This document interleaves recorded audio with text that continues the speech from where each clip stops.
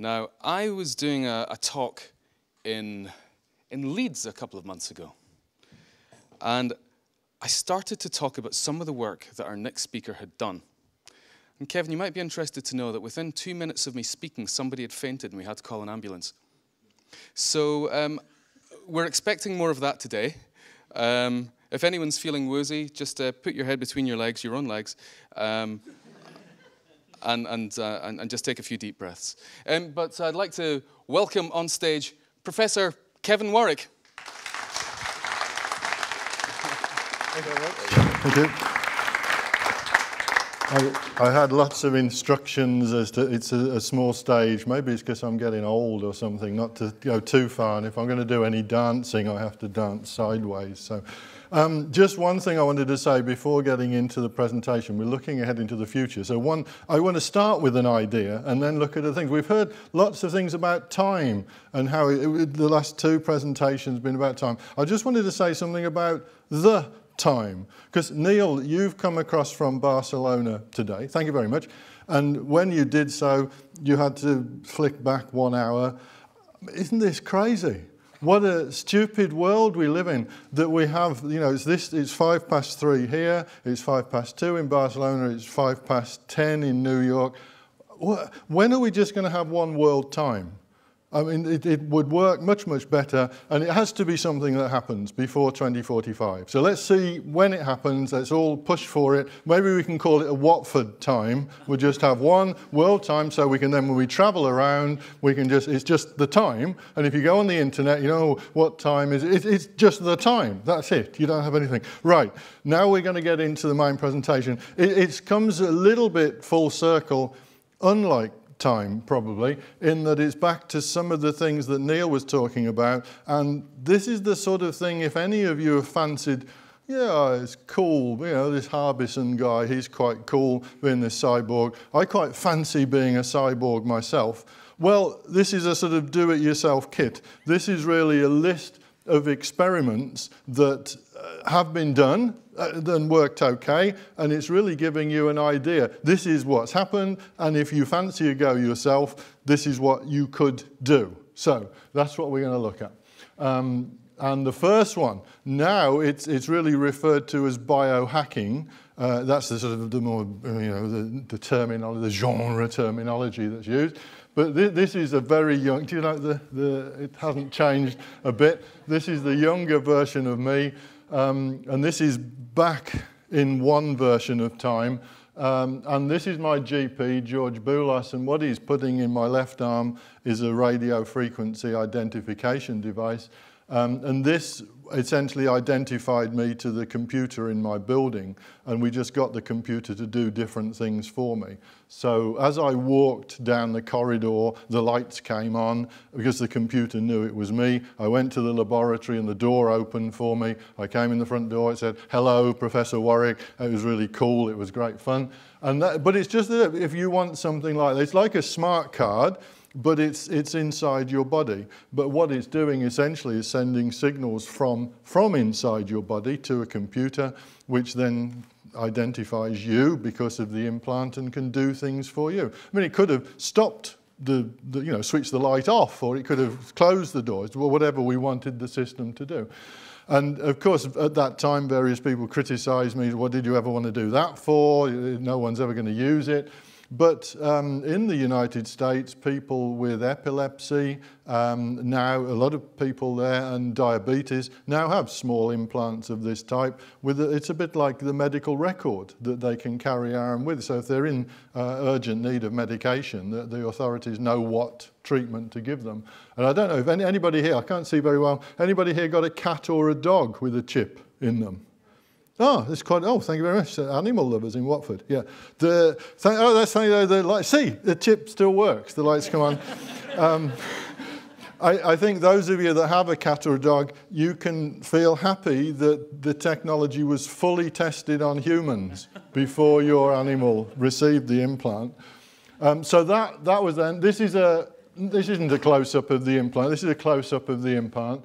I mean, you could put that in your body, but this was what was actually implanted. Now, the same sort of thing you can get much, much smaller, the size of a grain of rice. You need then to excite it much more closely. This one worked about, well, at least 1 meter away, so just walking through a door frame was fine, but up to about 2 meters. So it has quite a reasonable range, but it's just working on induction. It's a wireless device. This doesn't have its own power. Power is induced in it. So it links in with all sorts of possibilities of transmitting power wirelessly, perhaps by other means, which is another thing. Wireless power will be interesting, not just communications, but wireless power for the future. Now, some of the students, some of you here might have tried these things, but certainly some of the students at my own university, Reading, these are some of the projects they're doing involve sensory substitution. We've heard from Neil earlier on about the human very, very poor sensory input range, very limited set of frequencies, even the visual is very small, and the possibilities therefore of increasing the sensory range of humans is one big reason for looking at this. And this is what some of my students are doing. This is Jawesh. You can see he's got his hand there, and a guy is putting an incision in one of his fingers. And this is where you'll see a slight problem in the university, because we have to get ethical approval for students to have implants put in them. And the guy that's doing this, you'll see he's got a tattoo there. That's because he is a tattoo artist. And so he's not a medical person. And if you go on the web, you have a look for, you go for his trade name, which is Dr. Evil. That's what he calls himself, which presents us with enormous problems, because on the university ethical approval documents, there's a question: who is carrying out the medical procedure? There we go. But you see, there is quite a bit of, even a little fingerprint, you get blood, sort of Monty Python style, for briefly squirting out. Here's some x-rays. What he's got implanted are permanent magnets just in the fingertips. You can see the 2 magnets there. I have 3 students altogether that are trying this technology, more from not so much from an artistic, Neil, you should try this, Neil, it's good. Not so much from an artistic point of view. This is very much more, we're looking at it from a scientific point of view. We're looking at the different sensory input and seeing, you're talking about learning, how quickly the person learns to use it, so those sort of aspects and how accurate it can be and so on. And you can see now what we're doing. On the baseball cap are ultrasonic sensors. I think you mentioned ultraviolet and a few other, but ultrasonics for us is probably the easiest one, which is like a bat uses for flying around in caves. It gives a pretty accurate sense of distance. And a lot of people, maybe you use it with the robots quite a lot. It's pretty robust and it's pretty simple. And if you're going to feed it into humans, well, we'll see another example of this. It's quite cool for doing that. Now, the ultrasonic sensors are linked to the little coil of wire that is round Jawesh's fingers here. So what happens essentially, as an object comes closer, it changes the current in the coil of wire, which vibrates the magnet. And as the object goes further away, so the magnet vibrates less.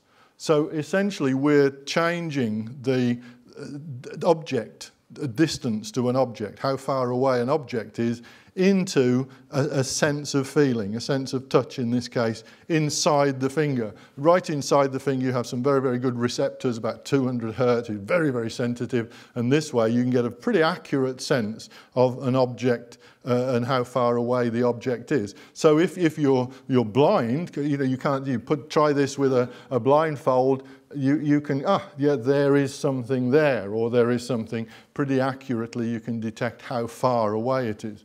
One of my students now, Ian Harrison, he's got it connected up to an infrared detector. Now, infrared is like a heat sense from a distance. So he can move his finger around like that and detect how hot objects are a distance away. So this is clearly not a sense humans have. So he could scan round, and if he's trying to find, here's the hottest person in the room. Sorry about that. Nothing about just personal. It could have been anybody, but it could get into trouble. Now that's not in a sexual sense. That could be an even better sensory input. But in a temperature sense, he's picking. I mean, maybe that's where the money is, in the sexual one. Ding ding ding ding. I got to point to my wife. That's the yes. There's one there. Sorry, don't get annoyed with me, please. That's right. So you can see it's taking different sensory input that humans don't have and giving us a sense as best we can. But we'll see perhaps better examples of that later on. Something a little bit different, but again, this is some work a guy called Paul Bacchi-Rita did. He was an amazing guy, and it's communicating with the brain in different ways, which I think is what Neil is doing essentially in a different way. Now, what Ashley, this is one of my students, Ashley, what he has built is this little array of electrodes that you put on your tongue. And this is something you learn to do very, very quickly. Very small currents are pulsed into, via the electrodes, into the tongue. It operates better at the back of the tongue, where it's much more sensitive, but somebody who's not tried this very quickly learns how to use it. And you can send in different patterns, different shapes, different letters, and what it's particularly good for is directions. You can send, by moving a little cursor, if you like, by moving the cursor where it stimulates the tongue, it can tell you go left, go right, and the person very, very quickly. But shapes, you can put a shape in that's, it's a triangle. And where they've had very, very little practice at doing it. So, and it's a very, very rapid, a very quick fire way of communicating with the brain. And when we're looking with how humans are interacting with technology, we're still tending to use the same modalities, the same sensory inputs, the vision we're relying on and touch and so on. Well, but there's other ways we can get into the brain, and this is an alternative route of getting more information into the brain, not via the visual route. And it is actually a very rapid fire way of getting information into the brain. Something different. I've called it rat brain robot. That's what it is, and if you want to have a look on YouTube, you can see some little videos of this thing in action. But I wanted to give you the main principles today. It's a little bit different type of cyborg. What we do, and again, this is experiments that are going on now and have been going on for a year or two. We have little robots, again with ultrasonic sensors and little wheels so they don't fall over. We don't have to worry about that side. So that is the physical body of the robot, is the ultrasonic sensors and the wheels and its little typical mobile robot. The decision making, the brain of the robot, we don't use a human to operate it. We don't use a computer. What we do is give it its own brain. So here it says MEA, which is multi-electrode array. It's a little dish with electrodes on the bottom. And what we do typically is take brain cells from rat embryos. These are living brain cells. We separate them and put them in the little dish on the multi-electrode array, feed them with minerals and nutrients. This little pink liquid, which has all sorts of energy that they want. And the brain cells will connect up with each other very, very quickly. In fact, just within a matter of minutes, you can see them pushing out what look like tentacles, which then start linking up with each other and forming a network. So after about 10 days, we have, in this case, a two-dimensional brain with something like 100,000, more than 100,000, but about 100,000 brain cells. And after 10 days, we put it in a robot body. So we give it its body. And what we're getting it to do is learning, mostly by habit, how to move around in a little corral without bumping into things. So it's a very simple thing at the moment. But if we're looking into the future, then we can see where we're heading with it. And where we're heading, this is the multi-electrode array at the moment, and the black rings, that we have to have those to try and stop it dehydrating. We need to keep the brain moist. It's living, it's in an incubator at 37 degrees centigrade. We have to keep it there because it's living tissue, it's biological tissue. And we can then send on the gold electrodes there, we can send stimulating pulses into the brain. And those stimulating pulses come from the sensors, the ultrasonics, if they're detecting an object. They stimulate the brain, pathway through the brain, zing, zing, zing, zing, zing. Output on other electrodes goes to the wheels of the robot to change direction. And then the robot will move around, detect an object, zing, zing, zing, zing, through the brain, change direction. And what we're looking at the brain itself, how quickly can it learn to do that, to move around without bumping into objects and so on. So we can look at learning, we're giving it more sensors and all sorts of things to extend it further. Where we are now with it is not just using 2 dimensions, but using a latticed structure, which is a 3-dimensional brain, culturing. And that takes the number of brain cells, which is something I like, up to about 30 million brain cells. So it's still not the 100 billion of the human brain, but 30 million, you know, I think it's getting quite reasonable for a little robot. It's only a little robot, you know. And with the other thing, we have human neurons as well. And it's amazing how easy, I was surprised how easy it is to get hold of human neurons. So we're using human brain cells, about 30 million in total, in a robot body, and we're looking at how the brain develops and how memories form and so on and so forth. So we're learning a lot about how the brain structure evolves. But it's a different type of cyborg where, you know, if anybody here would like to donate some of their brain cells to a robot, please let me know, and you can have a bit of you moving around in a lab for a few months. Anyway. One type of cyborg, some of the cyborg we may be looking at in a minute again, is more for enhancement, saying, okay, humans not very good in this respect, sensory input, communication, oh dear, as we say, and so on. But we can also use technology like this for therapy. And I mean, the sort of thing you're doing with the bone conduction device, same ideas used for cochlear implants and things like that. There are different versions, and one of them is deep brain stimulation, which is used mainly for the treatment of Parkinson's disease, but this is where the surgeon will drill down into the central part of the brain, to the thalamus or the subthalamic nucleus, and put a spindle down into that part of the brain with electrodes on the bottom of the spindle, typically about 4 or 6 electrodes. If somebody has a right and left Parkinson, then it involves 2 of these sets of electrodes being pushed, one in the right-hand side, one in the left-hand side of the brain. Then when the stimulation is switched on, the stimulation it's on all the time, but it overrides the person's tremors and the muscle locking that you get. So it's an electronic way of counteracting the effect of Parkinson's disease. The same with epilepsy, it can counteract the effect. And for some people it means they then don't need the typical dopamine, the chemical treatment. They purely can exist as a normal life. Some people it really does help enormously, and now there are thousands of people that have this treatment.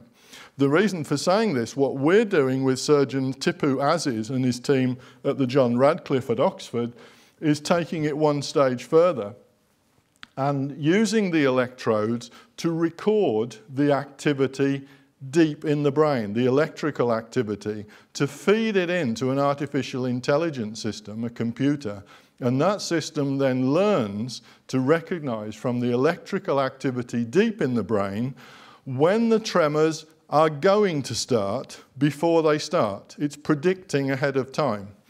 So that rather than having this stimulating pulses all the time, it just stimulates on demand when it needs to stimulate. But it needs to know when it needs to stimulate before the tremors start, because it takes a little bit of time to kick the stimulation in to make sure the tremors don't start. And the AI system can actually predict about 20 seconds ahead. So essentially the AI system is monitoring activity deep in the human brain and is saying in 20 seconds time you are going to have tremors and muscle locking, so it starts a stimulating pulse. The person themselves doesn't know they're going to have tremors and muscle locking until they actually start, but the AI system does. And if we're looking ahead into the future, 2045 certainly, we will see many, many more AI systems, if you like, outthinking the human brain, doing things to stop the human brain doing it, because they know what's going on in the brain, even if the person themselves doesn't think they know what's going on, if you see what I mean. The final area, which is one we all want to, we're all pretty limited, so let's enhance, let's improve. Ways to improve, if you're not sure. Sensory, we've been talking about a lot, so why restrict yourself to sensing the world about 5% of what's going on? Why not enhance your senses, have a much wider sensory input? Also memory, we all know, I nearly forgot that one. Memory is pretty awful, particularly as you get older. Biggest one for me though, communication, because when I see how well technology communicates and how poorly humans communicate, I mean, it's embarrassing. Surely we must be embarrassed by this. I mean, when you think about it, we all have highly complex electrochemical signals in our brains for our ideas, images, thoughts, feelings, all of those things going on in our brains. And if we want to communicate those to somebody else, what do? We convert those highly complex signals into trivial, coded, mechanical signals, either speech, pressure waves, that are very slow, it's a serial signal, it's very error-prone, or some movement, and they're different to a mechanical signal. We're typing something into the internet. So we're converting this highly complex signal into this trivial coded message, which is what language is essentially. And then the signal will travel and travel. If it's a sound signal, somebody's ear will convert back from this mechanical signal into an electrochemical signal. And of course, I mean, even if you've been married for 40 or 50 years, you say, what is she trying to say to me? I can't understand. Surely we should get with the technology that there is and just send signals directly from brain to brain. I mean, then we can send ideas and images and feelings. Never mind 3D printing. Let's just 3D signals, brain to brain. Let's go straight away. And then it doesn't matter from me, from a university point of view, I'm going to have to start exam questions now. If we do this, we don't need exam questions because I sent the message. We know the person's got the message. I don't need to. It's going to save an awful lot of time. So communication, brain to brain, thought communication has to be one of the big advantages of enhancement, hopefully well before 2045. All it means is a small implant, but hey, come on. This is a picture of me, again, at the Radcliffe Hospital in Oxford, the last implant that I had.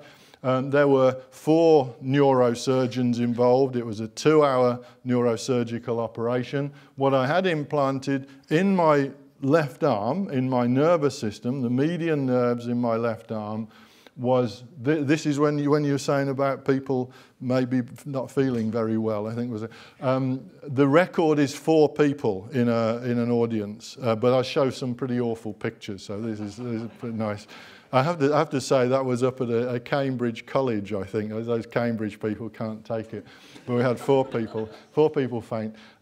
This is, it was called the Utah Array. It's now called the Brain Gate, has been for a while. It's 100 spikes with electrodes on the end. The electrodes are about 2 to 3 micrometers in diameter, which is about the same size as nerve fibers or small neurons. Neuron brain cells, typically 2 to maybe even up to 30 micrometers, certainly 2 to 20. So it's very high resolution. Potentially you're getting 1-to-1, certainly 1 electrodes picking up signals from 2, 3, 4 nerve fibers or neurons. So it's very high resolution compared to the ECG, the electrodes that are stuck on the outside. For some people use. You probably do some at Hertfordshire with the electrodes on the outside that are picking up. I mean, a lot of labs do it. We played around with it for a while, but yeah. They're unreliable. I mean, thank you very much. I didn't plant him here in the audience, that's why. I mean, they're unreliable because you're picking up from millions, maybe 20, 30 million neurons, all the radial signals from them, and it's very difficult to get signal processing to accurately represent. So with these, you can get somebody to control a little buggy. 7 or 8 times out of 10, it goes the direction you want, and 2 or 3 times it... Whether, or if you had a cup of coffee or had sex the night before, that sort of thing, and it operates differently. With this, you have very, very high resolution, and it's input-output. is the point. It's bidirectional. You're just plugging into the nervous system or plugging into the brain. So you can monitor signals, but you can also push signals in. And what we did, this was implanted in my nervous system for just over 3 months. And what we did was a range of things. And Neil, you were saying about a 5-month training period. This was, it's about 6 or 7 weeks, but it was very, very simple. So this was simple signals to stimulate my nervous system that my brain could recognize. And what we did then was use ultrasonics again, because that for us is very easy. So you'll see there on the baseball cap are ultrasonic sensors. I'm wearing a blindfold. The output from the ultrasonic sensors was going down into my nervous system. So as the closer an object came, my brain was receiving pulses of electric current that increased in frequency the closer the object. And as the object further away, so the pulses died away. And again, very quickly you learn to, over a matter of weeks, learn to use this type of input. So if anybody does want an ultrasonic sense, yeah, you know, put your name down, you can have it now. My wife, who's with me today, she helped in the experiment in a number of ways. And she's wearing there some jewellery that a student at the Royal College of Art put together, and the jewellery changes colour from red to blue. So how we had got it operating, because the jewellery via the implant was linked to the signals on my nervous system. So how we had got it operating was, if I was calm and relaxed, my wife's jewellery was blue, and if I started getting excited, so the jewellery started flashing red.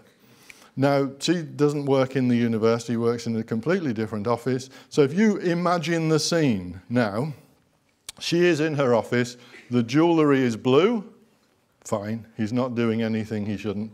And then the jewellery starts flashing red, what is he doing? And more importantly, who is he doing it with?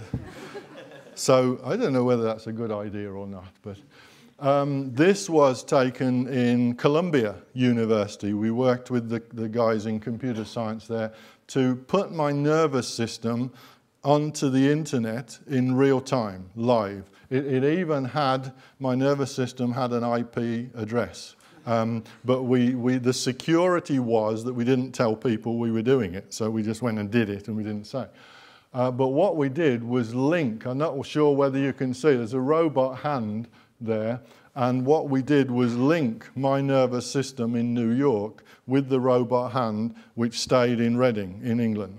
So as I moved my hand in New York, my neural signals, my brain signals, which we could pick up via the implant, sent across the internet to move the robot hand in Reading. So there's a slight time delay, but the hand was just mimicking my hand movements.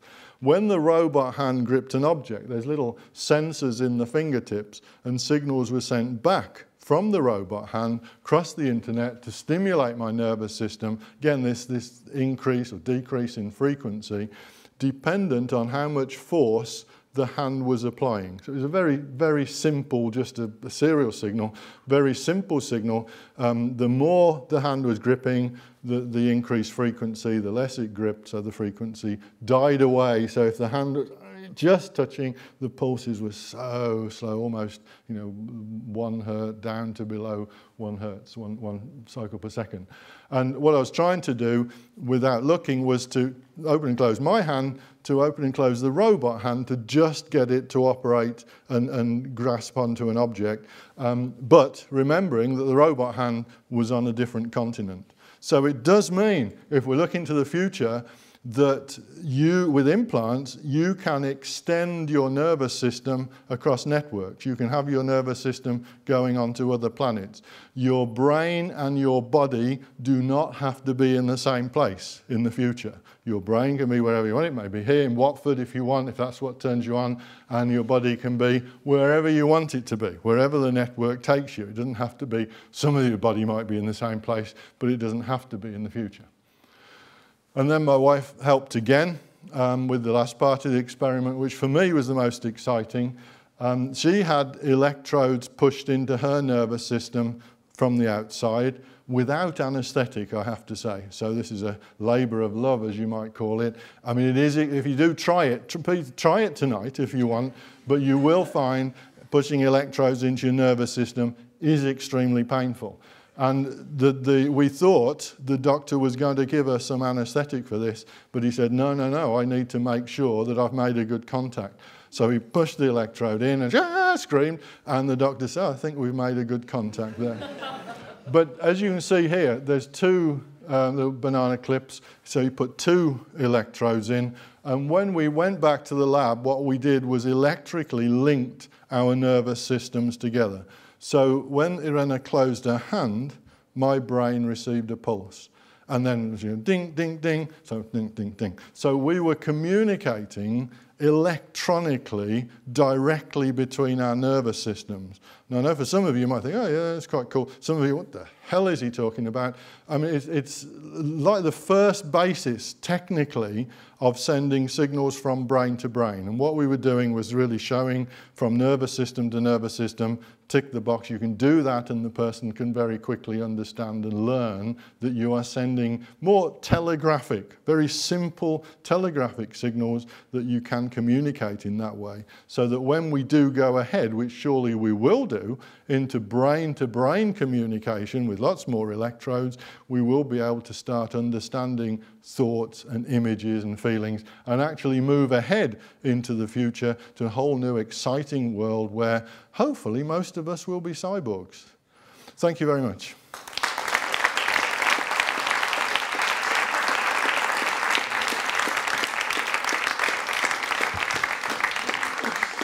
Now, Kevin, you talk about that we'll be able to do brain to brain. How far away is that, do you think, before we can get to that stage where we can actually just sort of think about that Wikipedia entry without actually having to? I think to do the first experiments, the technology is there now. It's really, you know, maybe you can say we need some ethical approval, but it's just getting on and doing it, really. So it's finding a friendly surgeon or two, and we can do it. But that is quite a way from what you're saying, and I don't know how quickly that will move from there. It really is down to experimentation, maybe how quickly it is picked up socially and also commercially, or in a military sense, how much money comes into it. Because frankly, if you were now, not you, the poor person that you are, but you know, if you had this enormous checkbook and said, here's you know, $5 billion, Neil and Kevin, go ahead and do this experiment, then we'd probably say, okay, that sounds cool, let's go and do it. It's that sort of thing. The technology really, I think, is there, but it requires that bit of partly social acceptance of what's going on for any ethical concerns there are, but partly that bit of influx of money. But you know, things like that happen. So, and do you find that there are sort of, you were mentioning the having to fill out the ethics forms so that people could get just magnets put under their fingers. Yeah. Are there some? Do you have to go through an approval process for some of this stuff? And have you had stuff knocked back? Yeah, there's various levels. The implant that I had, we needed to get approval from the university, but also from the health authority, because the surgeons that are carrying out the operation, they need approval from their health authority to do the procedure. And that is quite a laborious process. If it's just 2 or 3 people that are involved, then probably that's all that's needed. But if you were going to try it on, you know, let's say this audience, then you would be into medical devices agency and you'd have all sorts of safety things to look at, and it would be, you know, we're talking 10 years before we can go ahead with it. So it is one thing when you're just experimenting either yourself or just a small number, and hence with the students, it's just individual students who really want to do something. We're not forcing implants on every new student to the University of Reading, I have to say that. So it's just specific students that really want to do something. Even then, it's laborious. But we've also got society and what society thinks. And quite a few years ago now, there were 2 little girls, Holly and Jessica, who some of you may remember in the news, they were abducted and they were murdered. And this created quite a stir because they were missing for 2 or 3 days, I don't remember exactly, and might have been saved if people had known where they were. So the possibility there, oh, if these girls had a little implant under the skin that we could track them, that could have saved their lives? Wouldn't it be good? So I was asked to actually come up with something that could be, that potentially parents could use for a little implant under the skin, very similar to the RFID thing I had. And I said, yeah, well, let's go and do that. And locally, a news agency came forward with a little girl and said, here's the volunteer, and the parents were happy with it. And instantly, there was something of a backlash. The children, the NSPCC and Kidscape said, you are a terrible person, putting this thing under, you know, I'm just a scientist, I'm just trying to... Trevor McDonald did a program saying what a terrible person I was to suggest doing things like this when there was all these other better methods. So all right, you know, I'm not, so I didn't do it. So there is also, and I've never have done, even though I still get emails and letters from parents saying, please don't tell anybody, but please could our child have that device because we want them to be safe, which I still do on a regular basis. So I have never gone ahead with that, more from societal feedback saying we're not comfortable with this. Kevin, that's brilliant. Thank you very much indeed. Cheers, thank you.